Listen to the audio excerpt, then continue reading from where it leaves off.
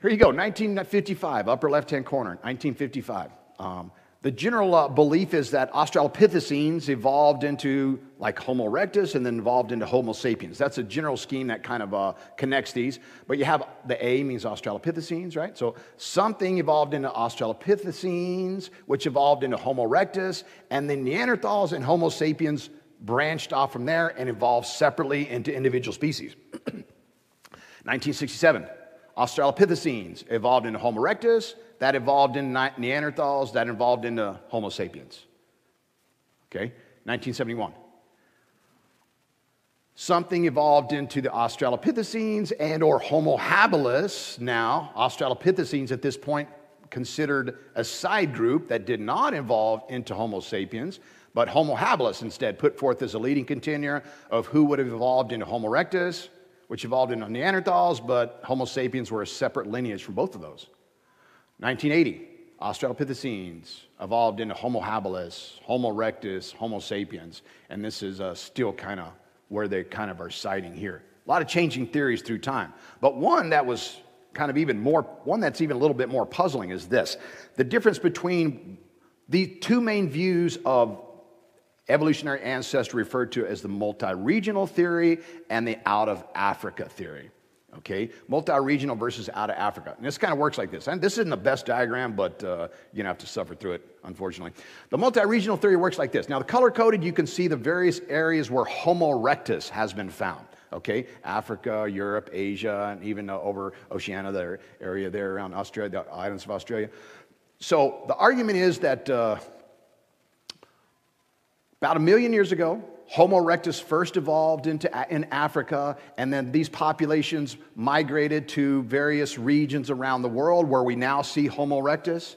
So Australopithecines evolved in Homo erectus in Africa, and then these Homo erectus populations migrated to all these areas where we currently find them, Europe, Asia, etc. And there, in these areas, each of these Homo erectus populations evolved into modern Homo sapiens. Okay, that's been a long-standing view. But recently, this was called the multi-regional theory. Okay, can we find Homo erectus populations in these various areas? And it makes sense that these Homo erectus populations would have kept evolving and would have evolved into modern Homo sapiens. But recently this has been overturned, and now most people have shifted to this, what we call the out-of-Africa theory, which goes like this.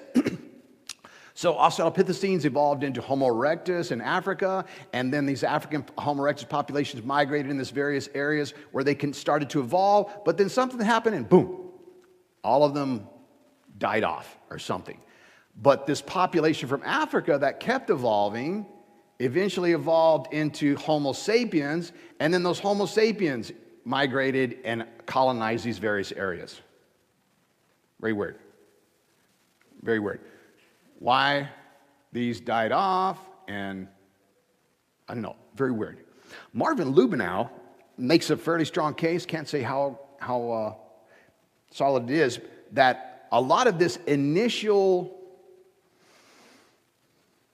movement towards this view was an attempt by some evolutionists to kind of throw off the racism that had always been part of the evolutionary theory behind human origins, that these various populations around the globe could be viewed as more or less evolved. And there had been strong overtones there. I mean, the Aborigines in Australia, there have been even people put into museums. There's a famous story of a person from Congo who was put in, I believe it was Congo, who was put into a museum. There's a person even put into a museum for a period of time. They actually hunted the Aborigines, literally collecting specimens, paid to kill Aborigines and for museum specimens because they were viewed as less evolved. So, and he makes a case for this. Could be true, there could be some basis for it or not. Can't really speak to that. But this view, this out-of-Africa view, that Homo sapiens that evolved in Africa and migrated to these various regions was bolstered or substantiated by mitochondrial Eve studies. I wanted to find you a magazine cover so you could remember mitochondria Eve. It was big news originally. Genetic studies have revealed that all humans have evolved from one female, and they called that female mitochondrial Eve. And some people, that sounds good, they like the Bible and stuff. So I kind of jumped on that. Now, what these studies are, I'm going to come back to this, okay, because there's something kind of interesting here. But What they have found, they've studied the DNA. Mitochondria is one of the little, what they call an organelle in your cells. So just like you have organs in your body, there are little microscopic organelles in your cells, and one of them is called the mitochondria. Now, most of your DNA is in the nucleus, but there's two organelles, the mitochondria and the chloroplast, that have DNA in them. And that's because these are massive chemical factories that need tons and tons of protein, and so they just have all their code right there. So you have, mitochondria has its own little DNA, okay? And the vast majority of the mitochondria you have come from your mother. That's because the egg cell is really big, the sperm is really small, so there's a lot of mitochondria in the egg, very little mitochondria by comparison. So the vast majority of mitochondria comes from mother. So what they've done is they sequence the mitochondria of various groups. Okay, so I sequenced mitochondria this group, and I sequenced mitochondria this group and found a mutation, a genetic change in this group, and then I sequenced the mitochondria this group over here, and I find the same genetic change and one more. And then from another group over there, I find those two genetic changes, one more. By comparing these genetic changes, these mutations of mitochondrial DNA of the various living populations, they've come up with this migratory pattern that illustrates that humans have all come from one place and have migrated throughout the world. Okay, and this is very much bolstered the whole out of Africa theory. Now, these are not Homo erectus DNA sequences that they're analyzing here, but modern human populations. Okay, but there's something very interesting there, and I want to come back to it in just a second. So forgive me as I wander off and come back. I want to show you something. There's actually something very cool there. Now, one of probably the biggest problems with all of this, is Marvin Lubenow pointed out in his book, is that we have found modern human fossils contemporaneously alongside not only Neanderthals, but also Homo erectus and even Australopithecines, almost back to the very beginning. I know you can't see this diagram very well, but these are modern timeline of where we find modern Homo sapiens, all the way back, close to 4 million years ago. Neanderthals, only a little batch of Neanderthals there. Homo erectus, that's where we find the Homo erectus fossils. Here's Australopithecines. But we have found modern Homo sapien fossils alongside all of these, almost all the way back to the very beginning. And yet, what evolutionists expect is you should only find Australopithecines, and then eventually you should find Homo erectus, and eventually you should find modern Homo sapiens. But we find modern Homo sapiens fossils alongside all of these, seriously challenging this whole view. Lubenow. My own conclusion, he says, as to who were these Neanderthals, Homo erectus. My conclusion, he says, is that Homo erectus and Neanderthals are actually the same. They're the same.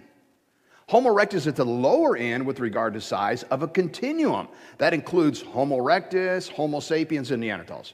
The range of cranial capacities for fossil humans is in line with the cranial capacities for modern humans.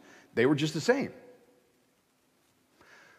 Peter Line argues the same and says that if this is true, then that means there's just an enormous gap, not just a missing link, but a missing cavern between Australopithecines and modern, or the genus Homo. He says, without the burden of having to fit fossils into an evolutionary scheme, there's no reason not to accept fossils such as those categorized as erectus and Neanderthals as belonging to the one humankind.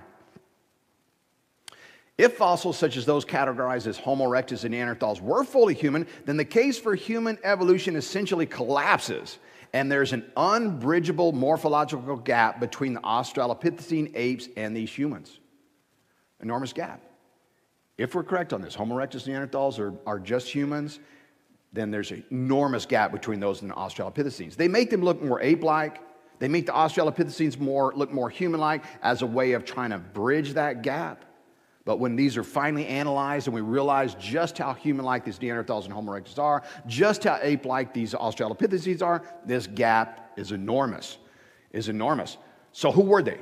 The general view from the creation community is that both your Homo erectus and Neanderthals, although you'll see some disagreement here, these are post-flood humans. These are people that lived after the flood. Okay? So, and Peter Line actually gives several possible factors that could have contributed to the differences in their morphology, in their anatomy. Why did they look different? Okay, he gives a few possibilities. He says, perhaps greater genetic diversity and genetic drift within the humankind in the past. True, could be. They were living under particularly harsh environmental conditions after the flood, during the Ice Age. Very, very hard times, very, very hard living. Dietary habits would be very poor. It would have taken centuries before they could start farming again. Topsoils were decimated by the flood. And you get your pioneer species come in first. Nitrogen fixers in the lot come in first. Eventually, generations after generation, you finally get enough topsoil to where you could actually start growing crops. So nutrient deficiency could play a role. Poor dietary habits. I mean, when you're eating nothing but mammoth, for months, kill a big mammoth and you're on mammoth stew and mammoth steaks and mammoth sausage in the morning. Yeah, lots of mammoth. Stress of particular biomechanical forces. Now, what he's referring to here is the fact that humans have historically used things like their teeth for tools. I mean, God's given us a lot of tools, and your teeth are one of those. Without the advantage of having some needle-nose pliers or vise that you can lock some stuff into, use your teeth.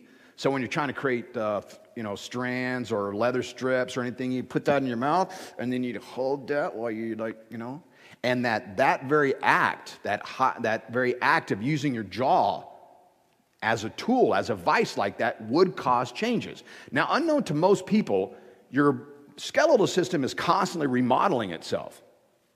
You have cells that are constantly eating away at bone, and then other cells come back and constantly add new bone. Osteoblasts or osteoclasts are eating away at your bone, and then osteoblasts come back and lay new bone down. And they do this not just during repair, but as a way of rejuvenating your bone and remodeling it based on current needs. Okay? So you've heard people say, "Oh, I'm not fat. I'm just big boned." You hear people say this. I'm just big boned. You know what I mean? Well, this is true in one way. But you're not. But you're big boned because you're big. When you put on more mass, your bones will remodel themselves to help with that additional stress that's being placed upon them. Or people that are involved in some physical activity that requires a lot of real tension on your bone, the bones will be reinforced, will be strengthened. If you ever have a chance, look at someone that like is a professional rock climber. If you ever have a chance to look at someone that's involved in something that's very, very strenuous on bone like that, look at their hand. You see all the additional bone development, knuckles on a person that's involved in that kind of stuff. Your bones are constantly remodeling themselves. So possibility. He mentions a pathology, disease causes a lot of changes, possibly. But I think one of the most compelling is this, longevity. One of the most compelling. Remember that before the flood, people lived to be hundreds of years old, 800-900 years old up until the flood. And then the lifespan, the longevity of humans fell off gradually after the flood. Now, when God says he's going to destroy the world by flood, just before he says, I'm going to destroy the world by flood, he says, man shall not live but to 120 years. Because I'm going to destroy the world by flood. And it appears to me from that statement that one of the intended consequences of the flood was not just to wipe out the wickedness of the human race that then existed, but was to reduce the human lifespan from what it was before, 800 years or so, down to 120, which is the medical max. I did a little search for it and found like a record of one woman who'd said she had lived to 121. Otherwise, 120 is the medical max. You can get there, but barely there. Moses himself died at 120. So it tapered off gradually, okay? And your bones, again, are constantly remodeling themselves, constantly growing throughout your life. So the question is, what would a person look like? What would a skeleton of a person look like who was 400 years old?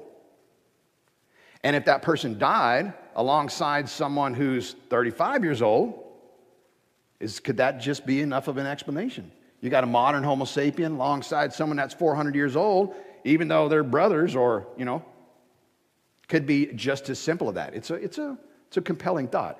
One can't entirely explain it though, because I can't speak to this with any authority, okay? But they do find adolescent fossils that they can identify as Neanderthal.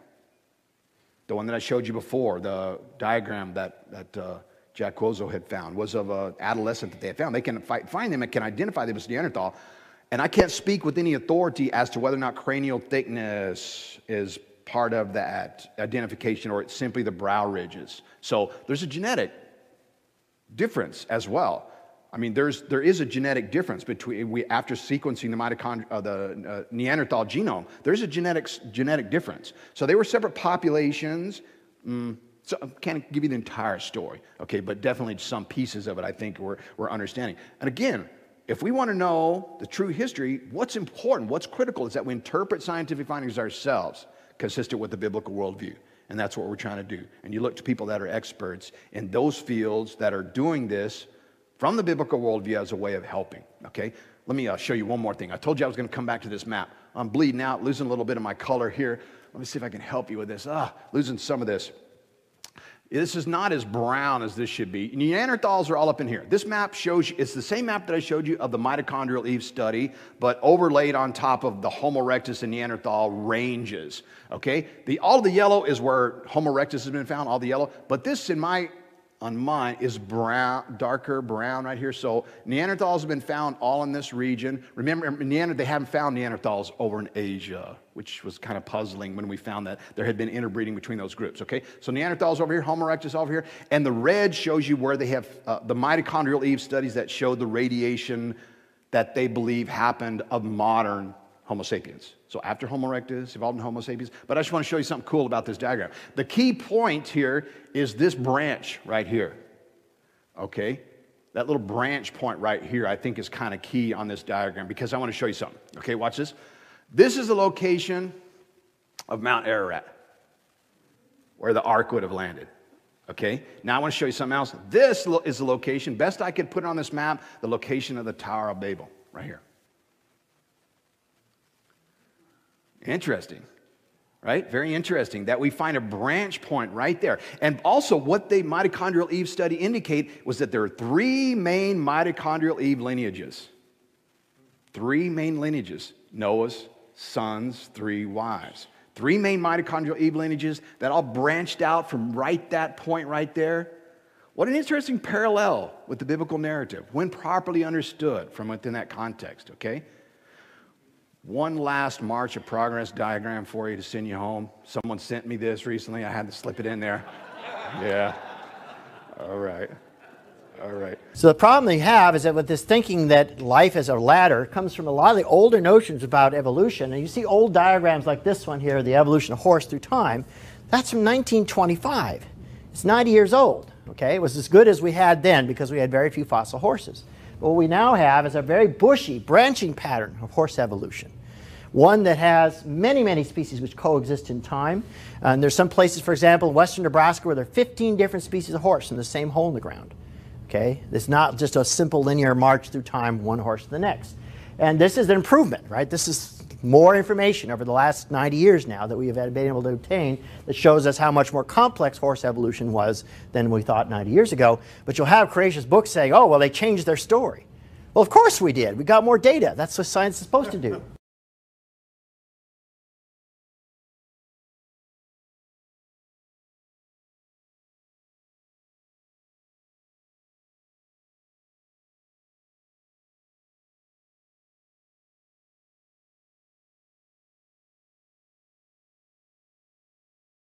Okay? And very typical, of course, of the problem is that when you see diagrams like this is virtually the icon of how evolution is portrayed in almost all media, but especially in print media. And you have various human lineages marching through time with whole sorts of variations thereof. So here's a creationist saying the Earth is only 10,000 years, somewhere between Homo erectus and Neanderthal. Or here it is, humans going to the advanced form and then descending to a stoop-shouldered person on a computer. I also have one, I couldn't find the slide, where it descends into Rambo at that point. And that icon is just everywhere. And it's totally wrong, right? This is the way most of the public understands evolution, so much so that this is the way it's represented in a single image, except it's completely wrong and has been wrong since 1859. Get your mouth off the dead monkey. Get your mouth off the dead monkey. Get your mouth off the dead monkey. Und was ist mit der Geschichte der Evolution und so? Ihr werdet alle nur für dumm verkauft. We're scientists. We can conceive of anything. You must learn to distinguish between smut and science. Science? Ooh, la-di-da. That is a scientific fact, huh? Put your trust in the scientific method. Put your faith in the scientific method. I have enough faith in the scientific method. What were you... was this ever about science? Those damn scientists, they don't know what they're doing. That's bad. Melanie, I can't even hear you. It's just noise coming out of an ugly scientist. The fact that science can account for everything. Science is omnipotent. Science and evidence don't seem to impact much what people believe. And science is supposed to have all the answers. Oh, now, don't speak to me of antiquated notions like a soul. I mean, you're a scientist. Can you measure a soul? Can you measure it? Huh? Science is full of coincidences. And I freaking love science.